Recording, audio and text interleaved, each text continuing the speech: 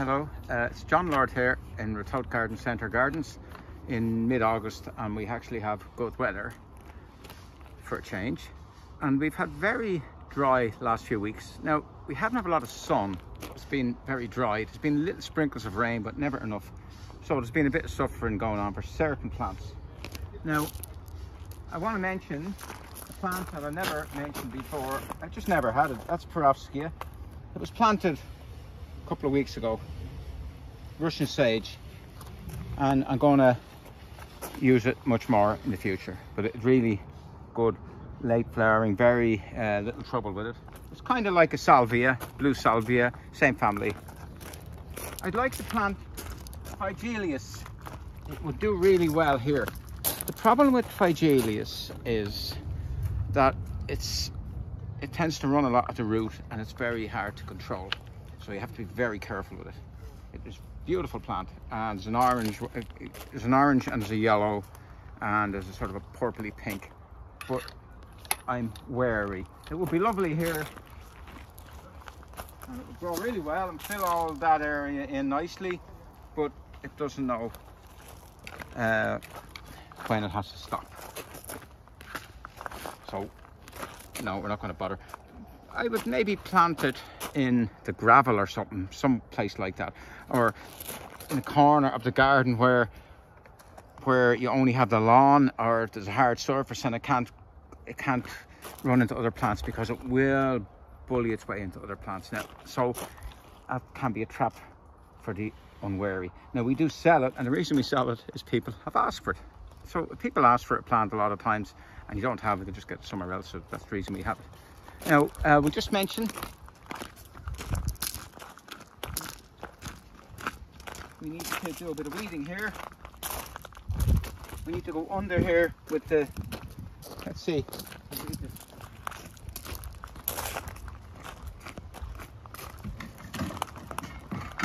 Two jobs. Oh yeah, 3 jobs. The Astrantia.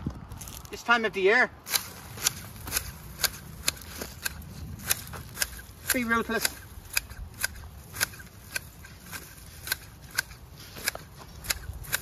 Don't be afraid.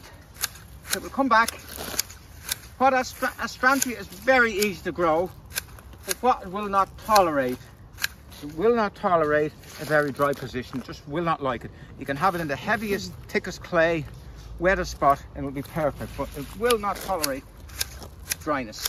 So if it's a very dry part of your garden, don't use Astrantia.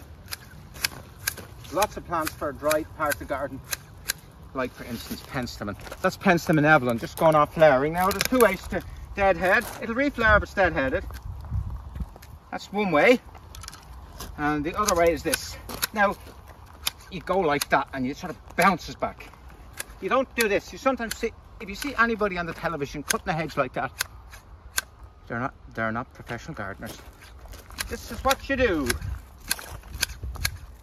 And in the olden days, I would spend day after day at this, cutting back hedging, before we had the mechanical ones, or the ones that were powered,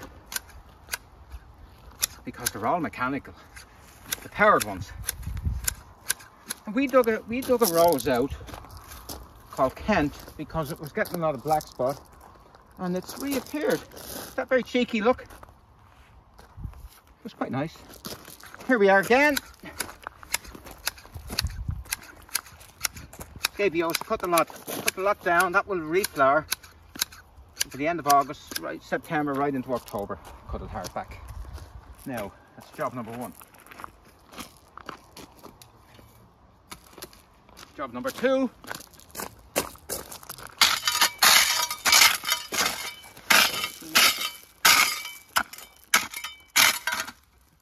That's Origanum, laevigatum, Turkish oregano, and I think, and we used to grow it. It's lovely, beautiful, but we could not control it, so we have to get rid.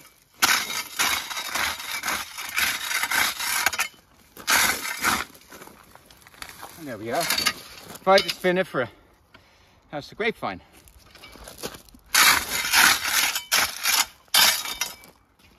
Who says you can't grow grapes in Ireland?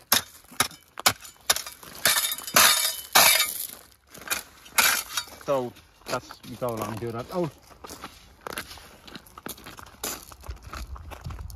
now Gunnera, I've spent a bit of effort. I spent a few hours, a typical nerd fashion, trying to figure out which Gunnera this is. Similarly, there's Gunnera manicata and there's Gunnera tinctora. And the manicata is the one you want, because that's the big massive one, because the purpose of Gunnera, one purpose, is to have a massive leaf. So people go, wow. And otherwise it's just rhubarb. So we're not sure which one that is. We think it might be the hybrid. There's a hybrid, seemingly you don't get Gunnera manicata anymore. It's a hybrid called Gunnera cryptica. But hopefully that's Gunnera cryptica. But anyway, yesterday I was out on the place and there was massive big Gunnera there. And I asked any chance of peace. And oh, bloody weed, we far too much for it. And he broke off a piece. So I know I have the big one. If this doesn't work, if that is not the big one, but it's a genuine big one because the leaf was that size. So we're going to give that another year. And we grow the other one, put it somewhere else in the back. And if that one, by next year, if it's not this size, it's going to go. And funnily enough, I don't think we're allowed to sell it anymore. I think it's on the plant list for invasive plants, so you're not supposed to sell it. So which we kind of obey the government. If you're not allowed to sell it, we won't sell it. But that's Gunnera. Now I'm trying to do everything for once in an orderly fashion. So I wrote down what I'm going to do. So prune Philadelphus, cut back Formium, Hydrangea Bluebird under stress, cut back Astrantia, cut back to Penstemon Evelyn. Now I did those two things. Cut back weed around Viburnum, yes. Hydrangea Hot Chocolate. Anyway, we'll move further on.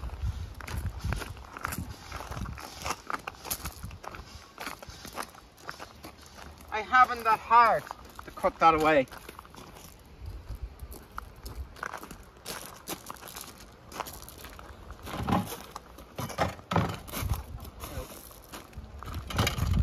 Oh yes, we've got butterflies everywhere today. Now, I just read an article in the paper today that was a complete dearth of butterflies. There's no butterflies. So, obviously, the butterflies are not reading the newspapers because they should stay at home.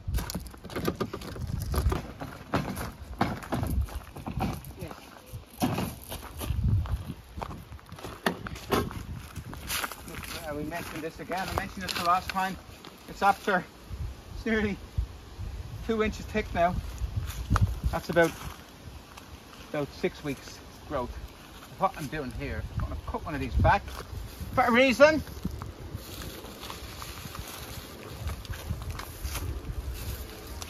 Maybe this one.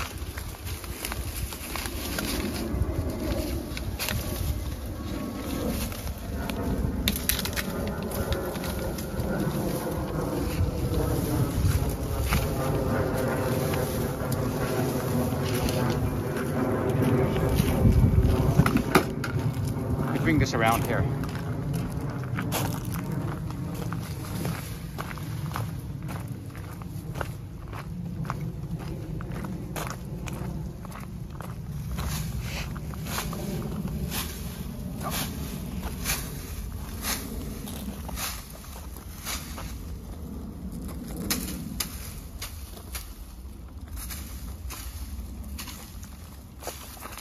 Yeah. The lazy man's way.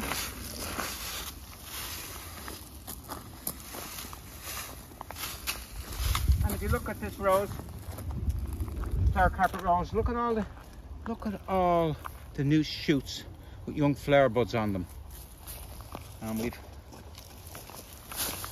sorted out.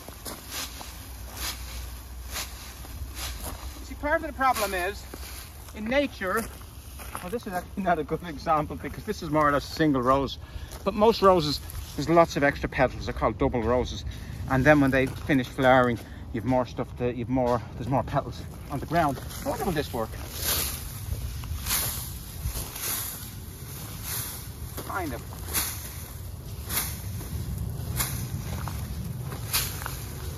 Funny, I'm just back from the Canary Islands, and the street sweepers, they use a palm frond for really good for sweeping the streets.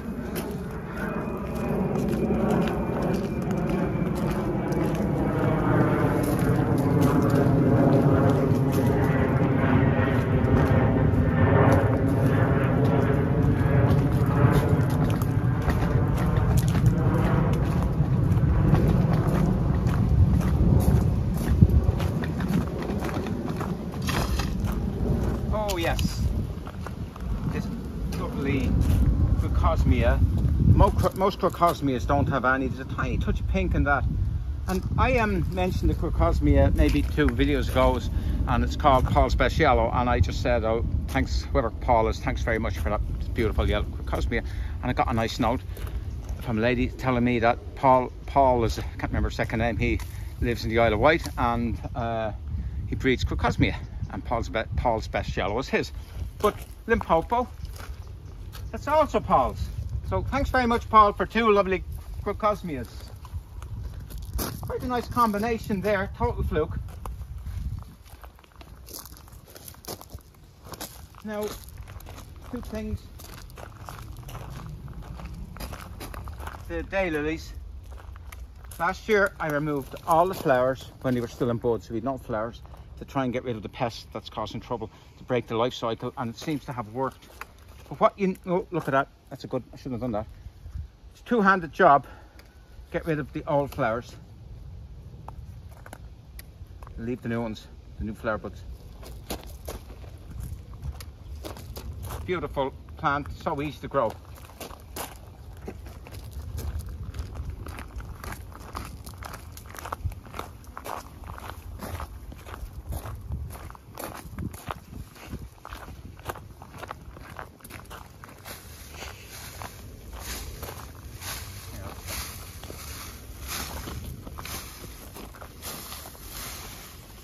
Oh look, looky, didn't notice. Berries on that. I think that's Viburnum. It's Kilimandjaro, I think. Look at how good, it was very good flowers on it. And look at the lovely berries now. You could probably do that, bring it up a bit higher. Eventually get it up really high, it's worth doing. The blue poppies, Himalayan blue poppies, that one's not doing. Look, it hasn't produced any offshoots for next year. That one has produced a basal growth. That one has there, and that one has. So I think that one's in trouble. For some reason, the Phlox don't like it here. Very, very poor. And once again, we have too many carpet roses here, so we removed them. And look, coming back. Who says you can't grow roses easily? Oh, hot chocolate. Very good this year. Really, really good. Hydrangea Hot Chocolate, really good. As I say, it's very dry at the moment, but I want to just show you something about dryness in a second. Not a bother on that here. And oh, look at that beautiful Miscanthus. Lovely subtle effect. That's morning light. Now, this is what I wanted to mention. That's Hydrangea Bluebird. And there's a few issues here with the Persicaria and lack of water, and because the water's been sucked out of the soil with those birch.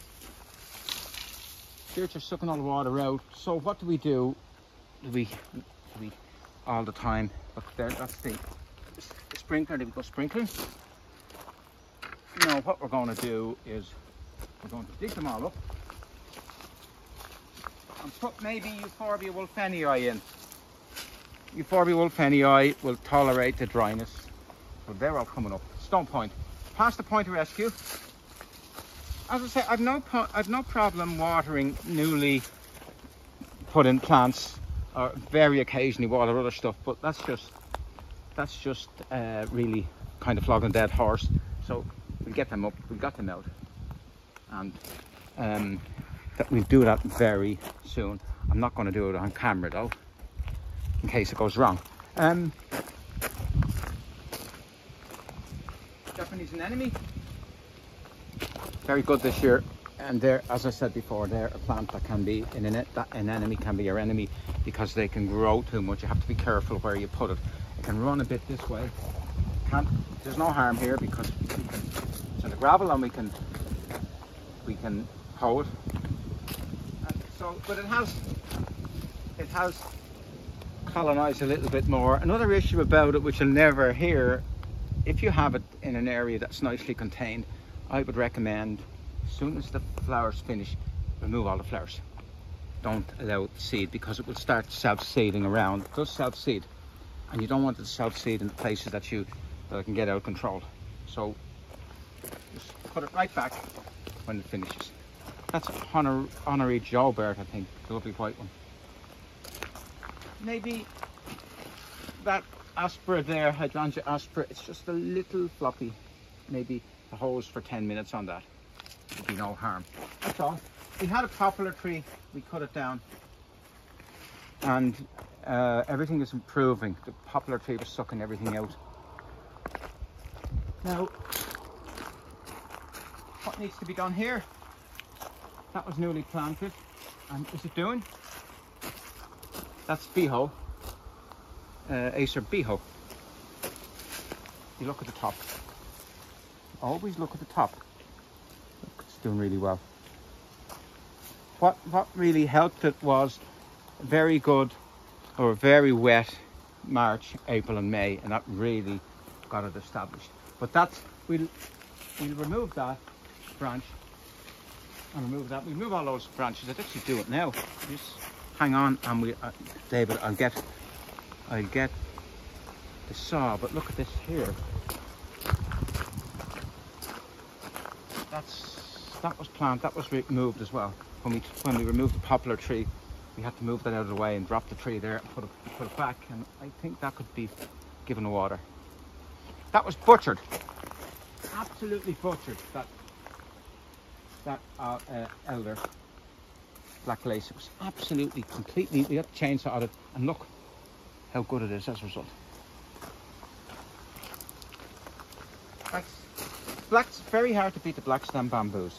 Or black stem. There's black stem bamboos. It's here.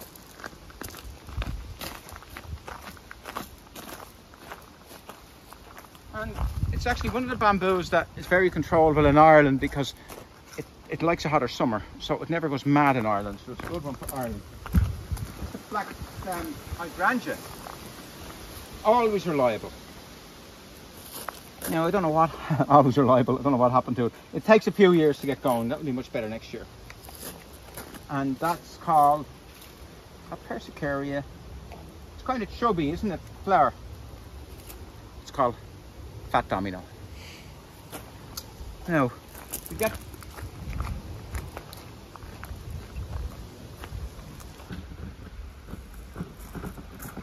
We're going to cut those branches off. First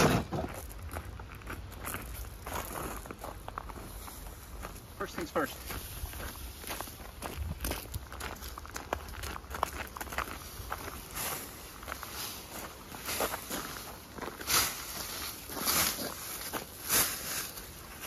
If you look at how bad it is.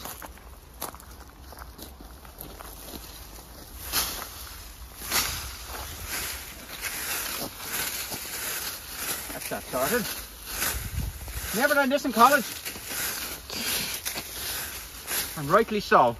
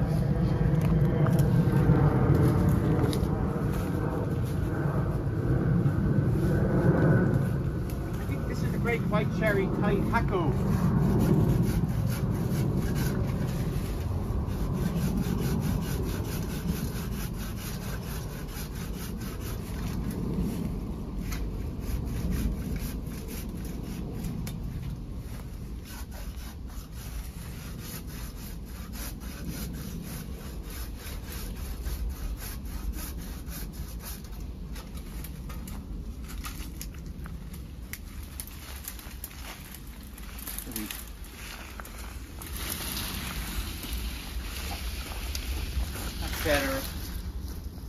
Maybe get one more.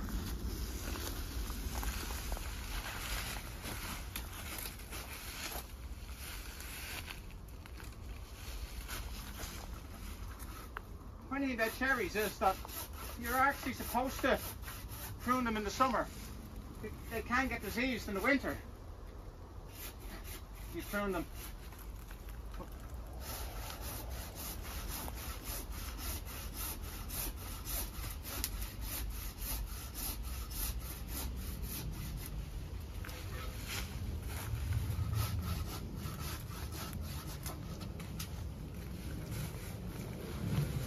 If you come in here, Dave, we've got absolutely fabulous ferns in here. We planted last year.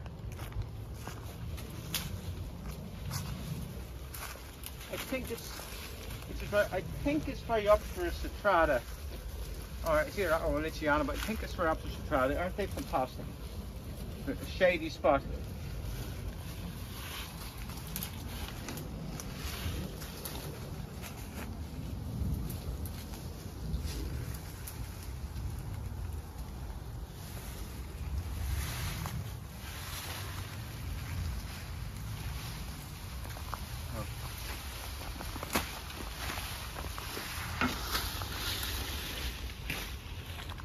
And this bit of Carriage japonica. It's actually going up through it. I think that's better.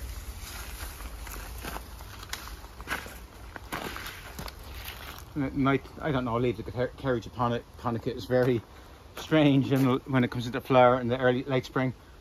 The yellow flowers to the tree. Someone actually asked me, I've never known that, a tree like that, and I said it's not. It's Carriage japonica. Now, we're nearly finished. Let me look.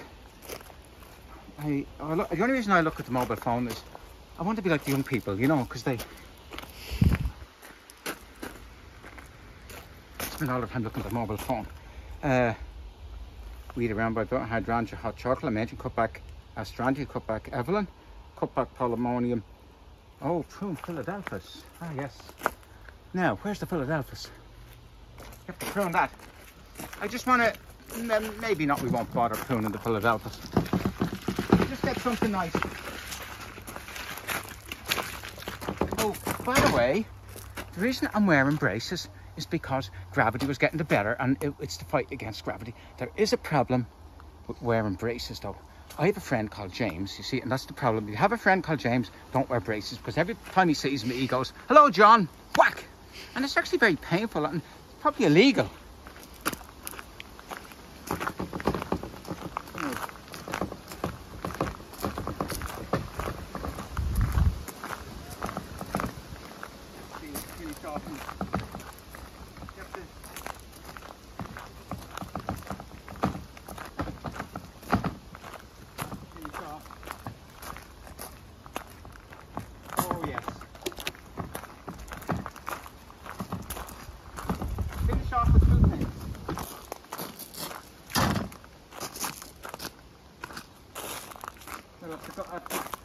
I have to get my bamboo and do a job on these as well, freshen them up.